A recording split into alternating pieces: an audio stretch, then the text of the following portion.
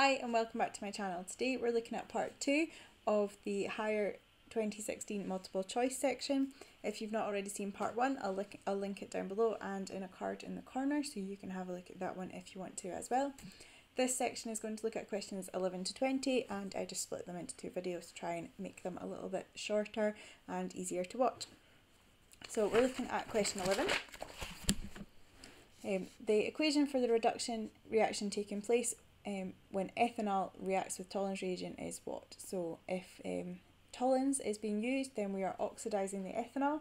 So ethanol will become ethanoic acid, but the Tollens itself will be reduced because it's an oxidizing agent. The Tollens reagent is the silver mirror test. So when you're using Tollens reagent, you are producing silver, and silver is Ag. So your answer here is B. Question 12, the name of the compound with this structure is what? So I would just go about trying to name this. So the longest chain with the functional group is this one here through the middle. So 1, 2, 3, 4, 5. So we're numbering from right to left because this here needs to have the smallest number possible. So it's going to be based on pent. I've got all single bonds, so it's pentan. On number 2, we have the C double bond O, so that makes this a ketone, so it's pentan 2-one. And on numbers 3 and 4 we have 2 methyl groups, so that's going to be dimethyl. So let's have a look at the answers and try and match it up. So we have 3,4 dimethyl pentan 2-one, which is C. Question 13. We have a reaction here, we've been given some information about it and what's happening, so we are to find out which of these is true. I would just take each of these in turn and carry out the calculation that would allow you to work that out. So first of all, to calculate the limiting reagent, you need to work out the moles of calcium hydroxide and the moles of nitric acid that you're using. So if you've got 2 grams of calcium hydroxide, you're going to divide that by the gram formula mass and get 0.02 moles of calcium hydroxide. Nitric acid, you're going to multiply those two together, 0.1 by 0.2 is going to be 0.02. However, you've got a 1 to 2 ratio here, so if you have 0.2 moles of calcium hydroxide, you would need calcium carbonate, you would need 0.04 moles of the nitric acid. We've only got 0.2, so this one here is our limiting reagent, so A is out. It says here in excess of 0.1 moles of nitric acid remains at the end of the reaction. That's going to be unlikely considering we're not even starting with that much nitric acid. And it is also our limiting reagent. So this will dictate how much of everything else is produced. It says here 1.64 grams of calcium nitrate is produced, so if this is our limiting reagent, we will use up all of this. We have a 2 to 1 ratio between these two, so we must get 0.01 moles of the calcium nitrate produced, and if we multiply that by the gram formula mass, which is 164, then we'll find that we do get 1.64 grams produced, and C is our answer. Finally, for the carbon dioxide, if you've got 2 moles of nitric acid, you get 1 mole of carbon dioxide, so we had 0.02 moles, so we'd have 0.01. If we multiply that by the 24, then you would find that you actually get 240 centimeters cubed rather than 480.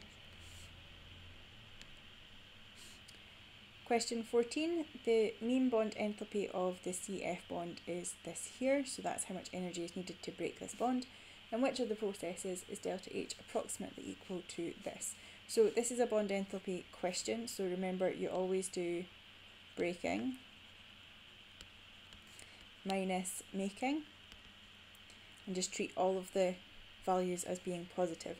So for all of these reactions here, you're going to have 4 times the value they give you in the question, which is 448.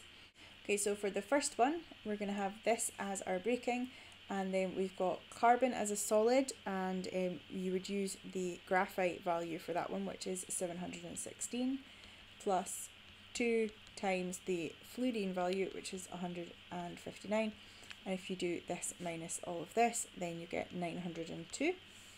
For this one here, all you've done is break this up. You haven't made any new bonds.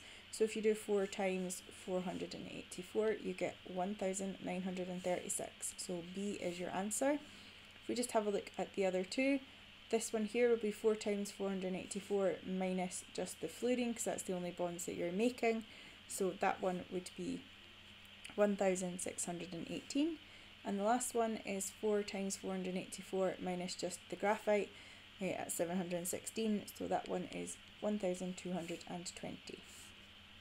For question 15, this is just purely a knowledge question. You have to know what the definition of an equilibrium is. So in an equilibrium, you start off with your reactants, they move towards being products. At the same time, some of them come back towards being reactants. You reach equilibrium when the rate of production of reactants and products is the same. The concentrations at that point are constant, but not necessarily equal. Okay, so for this answer, you are looking at C as your answer.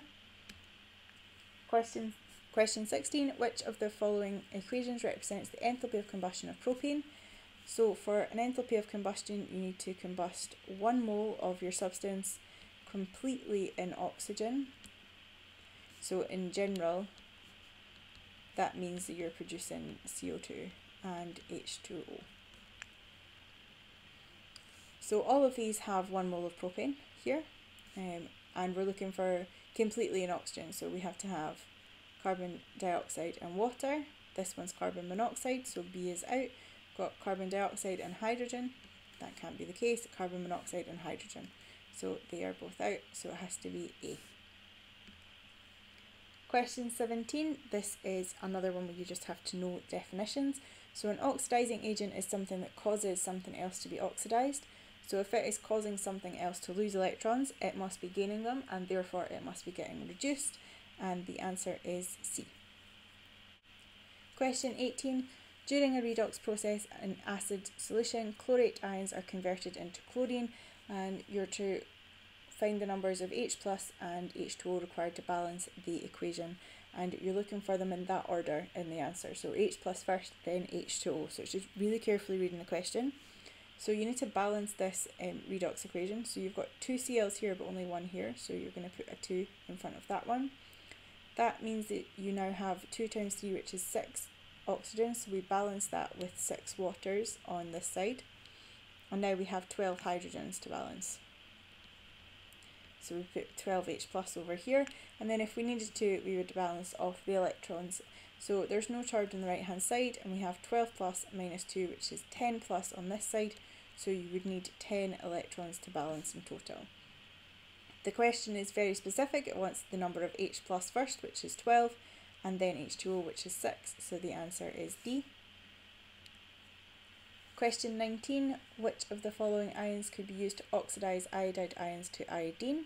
So if you look up in your data book on page 12, then you'll find that this equation has been flipped over. That means that this equation is higher up than the other equation that would be used to join it together for redox. So what you're looking for is to find which of these is on the left hand side and lower down than the equation that you've been given. And if you have a look, you will find that it is D. And finally, question 20, we've got a picture here of a titration reaction with iodine and vitamin C with some starch, which should be probably quite a familiar reaction for you. And the student is carrying out titration, trying to find out how much vitamin C is in the using iodine solution. Which of the following would help them achieve a precise endpoint? So placing a white tile underneath, using the bottom of the meniscus when reading the burette, repeating titrations, or carrying out a rough titration. So if they were to place a white tile underneath the conical flask, then that means that they will see the colour change more accurately, which means that their endpoint will be more precise because they will actually be able to see it happening. So the answer for this one is A. Thank you for watching my video. I hope that you found it helpful. Please remember to subscribe and follow me on Twitter at MissAdamsChem for regular updates on new videos. Thanks for watching. See you in the next one. Bye.